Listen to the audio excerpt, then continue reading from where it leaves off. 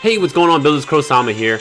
Now I know I should have done this review a long time ago, but hey, better late than never, I guess. And it should be like the last day, so in case that you have not picked up one or any of the parts, this is a prime time to go ahead and get these while you can, because the SUMO will be leaving the shop very soon, so definitely best to go ahead and get on it right now. Now with the SUMO, it is a pretty unique looking suit. It is from the Turn A series, which that is a very unique series on its own, but I think it looks good. I think the overall model rendering is fine. The gold coloring is pretty damn cool. I'm a sucker for gold kits, man. But yeah, overall, I think it's okay, so let's go ahead and take a look at the stats. Now we're taking a look at the head unit. It is going to be a S-type unit, and the shot attack is actually pretty good, whereas the rest of the stats are pretty lackluster. Now for its EX skill, it is going to have Combat Stance Alpha. It's going to be a buff, 51 seconds, 33 seconds, first time 7 seconds. So something that you can definitely tell off the bat is that you can keep this buff indefinitely. So you activate it 7 seconds, and it's going to last 51 seconds. So by the time the cooldown is done, you're still in that trance. Like you still have that buff throughout the time that it's already cooled down. So essentially, you can keep this buff throughout the entire match. But it raises your melee attack by 39%. Now, I think this is really good. There's other abilities that are obviously way better than this one. I would even say the Tall Geese is better only because it includes the shot attack. But the only thing that makes this a difference than other, mobile suits is going to be the word tags. And really, the word tags don't benefit the buff because Ace XL is basically going to be raising your shot attack, but you're only increasing your melee with that buff. So kind of unfortunate. So we'll take a look at the body. Overall, the stats don't really stand out. They're fairly balanced. And if you take a look at the parts traits, when armor is 40% or less, 10% chances to survive a fatal blow. This is like a pretty okay ability. I see a lot of mobile suits getting this more recently with the banners.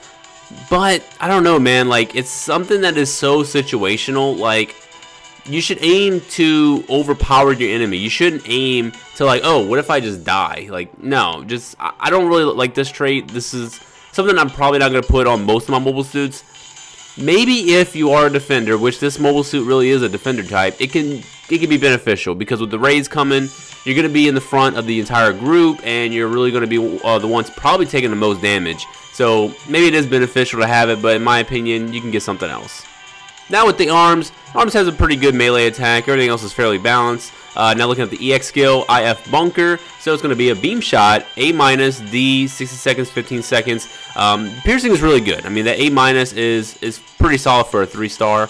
Now stab a foe frozen by your IF booster with an eye field saber. That's pretty cool. It doesn't have anything extra bonus, but it traps the enemy, and that's always something that's a pretty good positive. Now take a look at the legs. Legs don't have anything that stands out from the parameters. But take a look at the EX skill, Flight Unit. So category Physical Shot, you're going to have Piercing A-, Power is going to be D, 35 seconds, first time 4 seconds. Accelerate with your Flight Unit, then Detach and Launch.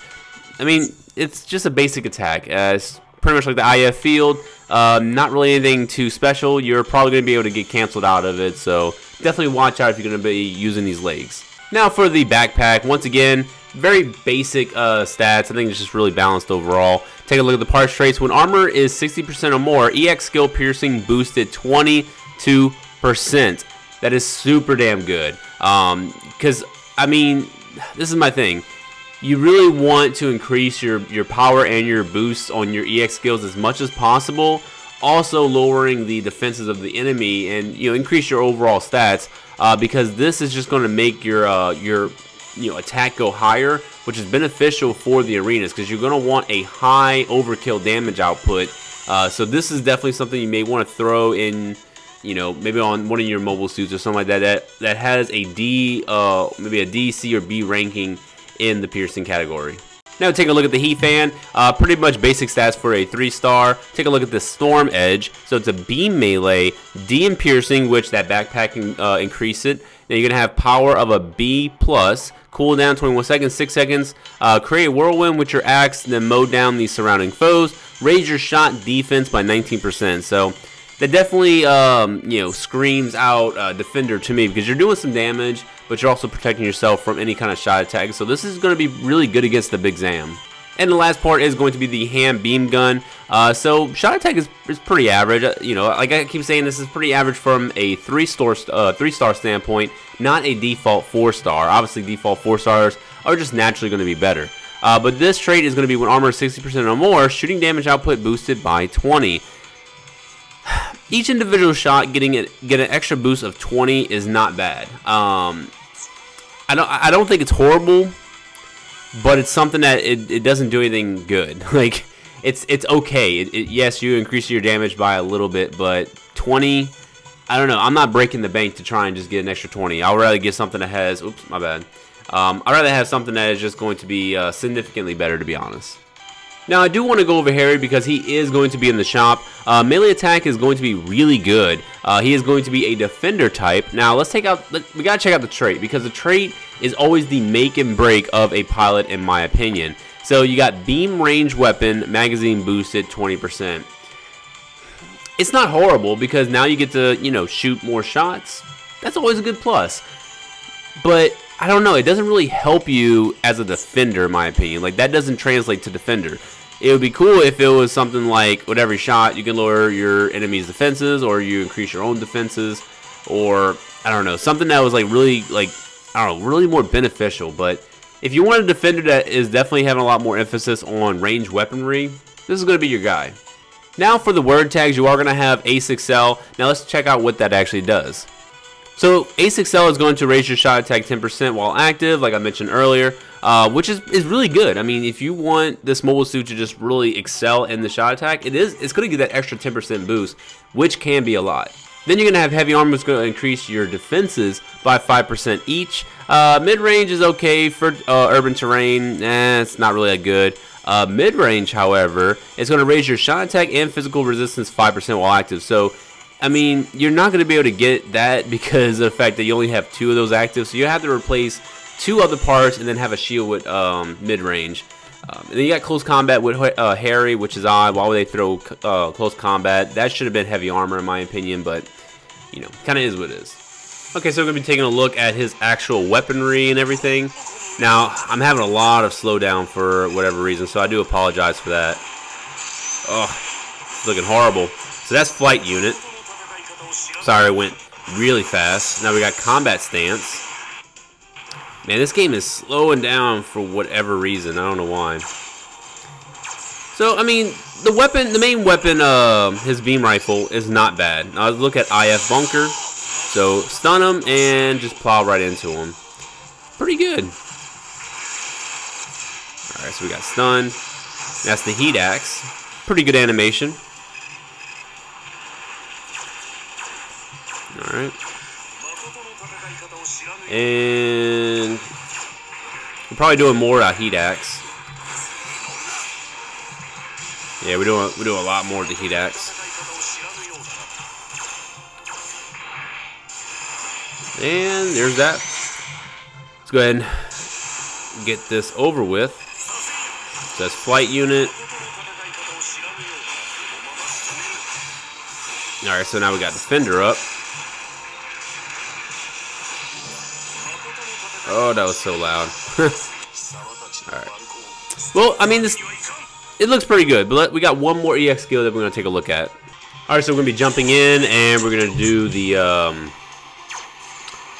the storm, which is going to be the axe's weapon. Alright, so let's try it. So that does some AoE damage. That's actually pretty good. Especially if like you're against a boss that just has a ton of enemies around him. Alright, so we're going to do that combat stance. And let's go do that IF bunker. Sweet. Alright.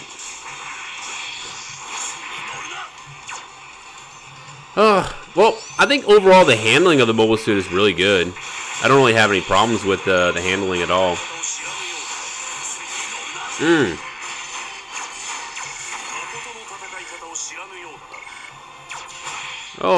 Oh, you want to hit me, right? Yep, that was it. So, overall, pretty damn good mobile suit. Okay, so I did make a little custom. this one's a little tricky because I didn't want to like grossly take away everything that the sumo represents. So the only things I did keep was the head, the backpack, and the legs. I don't even think the legs are that good, but I really couldn't find a better replacement for them. But I did give it the I gave it the Sword Strike Gundams, both chest and the arms. And then I did give it the Gian Sword rifle instead of its normal weapon. And then instead of Harry, I gave Char Aznavour because although he can be a really good defender, I was like, you know what, with the sumo head, that's so much of an in or out fighter type of ability, so that's kind of like what I want to stick with. Now for the traits that pretty much did change, the Sword Strike Gundam's body is going to say, against a large enemy strong melee power reduced 14%. So this is good when you're going against like the 1-100, 160, even like the raid bosses. You're going to be an outfighter, so you probably be like kind of in and out, obviously, but hence the title. Mostly in though, because you really don't want to focus too much on shot attack if you're going to be buffing up your melee. But I think it's going to be good just to kind of protect yourself.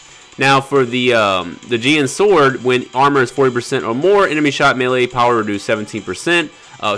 Strong melee power reduced 17%. So once again, just stacking up those strong melee reductions because you're not really worried about shot attack. You're going to be in. If you're going to be close to your opponent, they're going to retaliate by doing melee attacks. So hey, just kind of reducing that at all means possible. Now it says for Char with speed attribute, which he is, all damage taken reduced by 6.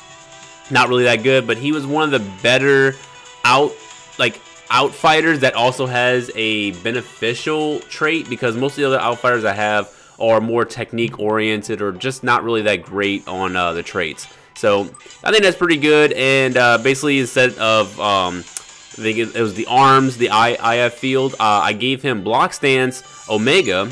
So if you look on block stance, this is from the Sword Strike arms, raise melee defense of your squad by 30%. So pretty good. You get to raise not only your defenses, but you're increasing the defenses of your other team members, and that could definitely come in handy both as an outfighter or if you were a defender. So these are just some ideas that you can actually play around with. Obviously, customize however you want. Now the other question is, what parts are pretty much worth investing into? What I would say, the sumo head by far is the thing you need to max out. I think it's a great part, so 100% max that out. Next is going to be the body, and this is what I mean. So when armor is 60% or more, EX skill piercing boosted 22%. This is one part of the backpack that I definitely maxed out because this is going to be something beneficial, especially for arenas. So if I have a really crappy or even sub-crappy EX skill, I want to boost that piercing so that way I can maximize that damage output as much as possible. So I do personally think this is probably one of the better parts of the sumo. But that's pretty much it. I mean, you can get away with like maybe if you want to increase the legs or the arms because they both have a A- in the piercing, or sorry, the power. I think that's fine. But in my personal opinion, man, like flight unit. Oh, sorry, I didn't mean. Yeah, so it has an A- in piercing. I think it's okay. I think both of the EX skills that it does have are fine EX skills.